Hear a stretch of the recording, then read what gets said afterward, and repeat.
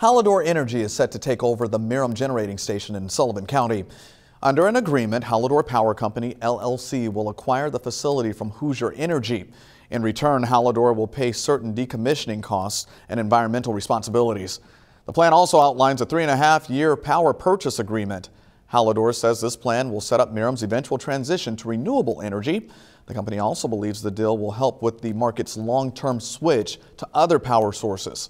The deal is expected to close in July. That's pending governmental and financial approvals.